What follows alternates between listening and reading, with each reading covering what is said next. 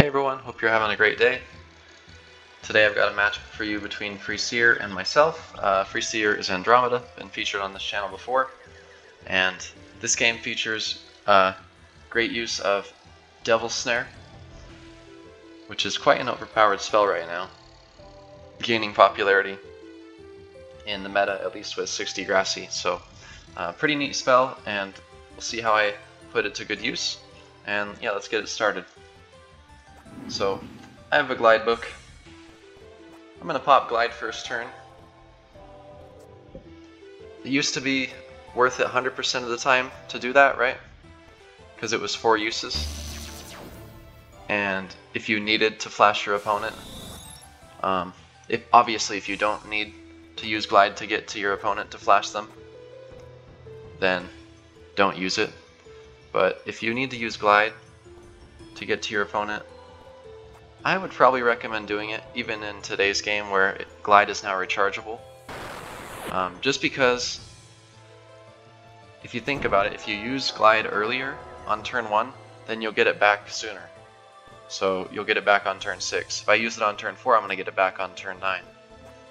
And I'll lose that flexibility during the mid game, right? So for that reason, I think it's best to use it early. So I'm keeping my map control, preventing him from escaping. He's trying to make a little cubby down there and get some sort of map control advantage himself, or still fight for top map control. He'll want to escape at some point, get a minion out. You can see the value of Snare there. I don't have to BFTP out and drain, get in a flashable position or precarious position.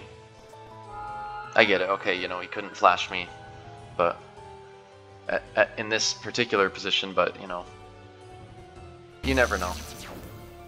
Maybe he can BFTP and extend flash me off.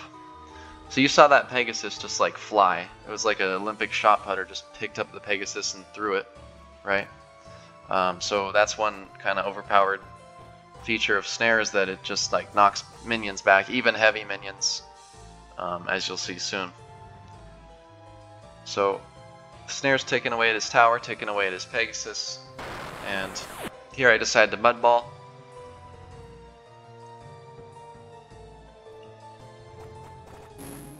Just to control, his movement. He BFTPs to get the Dark Knight on my head, trap me, and Snare's just like, whoop, nope, see ya. And I have the easiest spear kill in my entire life, so you can kind of see how it's frustrating to face.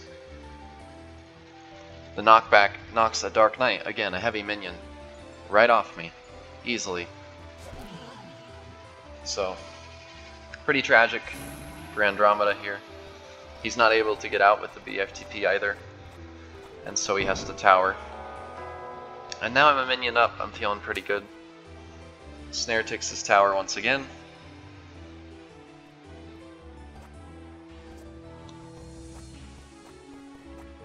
Here, I think I go for the Pebble. Yeah.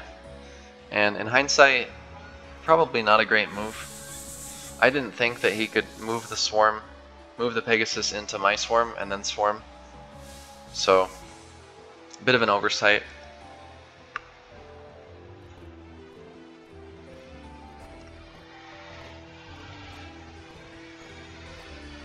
Maybe I keep him trapped. Tree him in or something. I don't think I use tree. Just muds in this game so far. I do have tree though. So I'm going for an epic flash here. Just kidding, I'm not.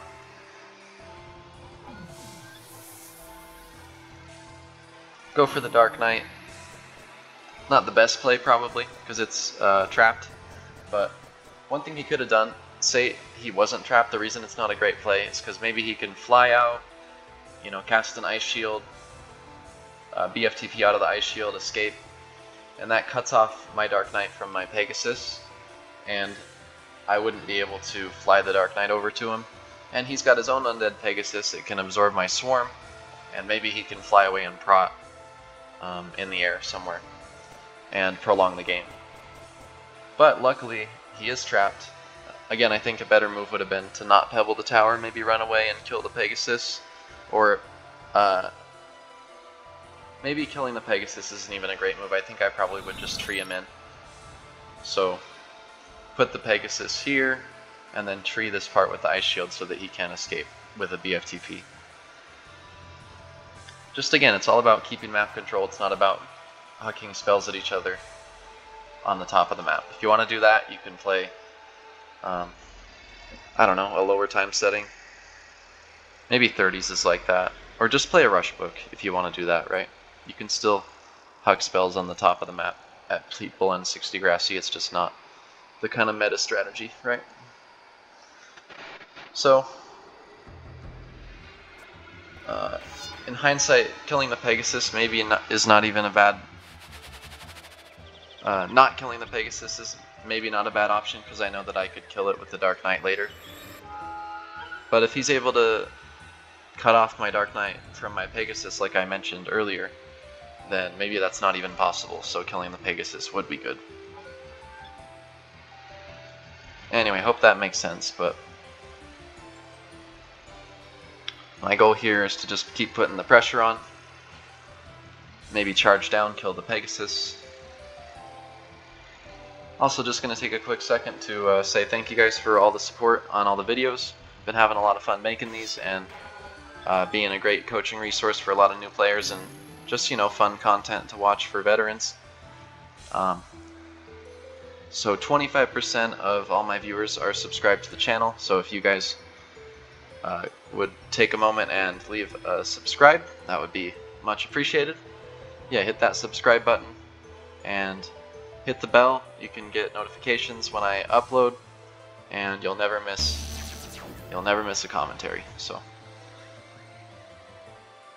he goes for the last ditch flash, fails it unfortunately. He probably could have just BFTP'd down this, like, under the Ice Shield, right, and then just continued to stall, but he probably couldn't be bothered at that point, you know. Often you make a mistake or two in 60G and it can kind of snowball, or you get frustrated, right? So that makes it difficult to kind of keep your head in the game. But it's important to kind of have the mindset of long-term vision, right, of the game. What's it going to look like in 10 turns, 20 turns? Can I survive? And can you prevent yourself from making mistakes that are so kind of damaging that you may only be able to survive 5 or 10 turns, right? But anyway, he goes for the last ditch flash. Other options he could have done, maybe just go to the side, the right side if you wanted to BFTP out at the top, or like I said, BFTP the bottom and maybe prod or summon a swarm or something. You know, it's only a matter of time before I probably get to him and kill him, but at least he can try to prolong the game, and if I mess up, which is totally possible, maybe he can force a draw, right?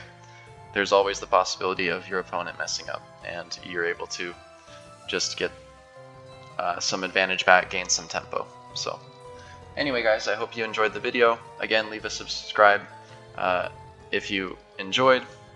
Would love to hit 100, you know, 200, 300. Let's get these subs rolling so I can grow the channel. Love to see the support and comments and likes, engagement on the videos. I've had fans message me on Discord thanking me for the content and giving me compliments. Much appreciated, guys. And yeah, I'll see you in the next video. Thanks so much. Peace out.